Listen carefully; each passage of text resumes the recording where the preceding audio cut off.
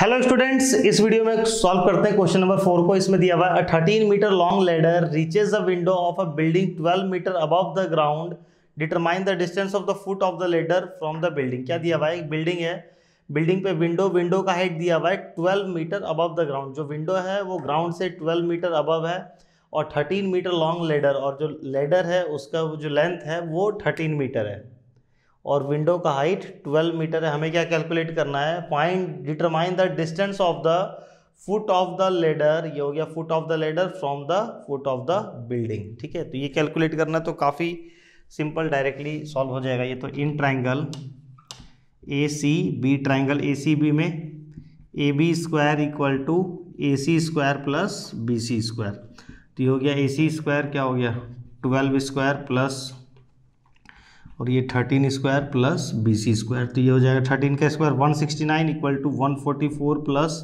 B C square. ये 144 उधर जाके माइनस हो जाएगा, तो B C square equal to 25, B C square equal to 5 square, तो बी सी इक्वल टू आ गया 5 मीटर। ठीक है, तो ये कैलकुलेट करना था, बी सी ये आ गया 5 मीटर।